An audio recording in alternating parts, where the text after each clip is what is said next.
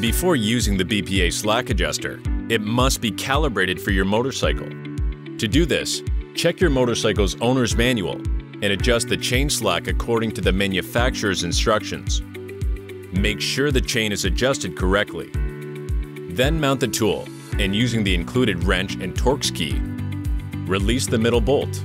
Align the indicator to the OK mark and tighten back the bolt. Now the tool is calibrated for your motorcycle, and it will help you get the perfect slack every time you need to adjust your chain. Just make sure you remove the tool after every use.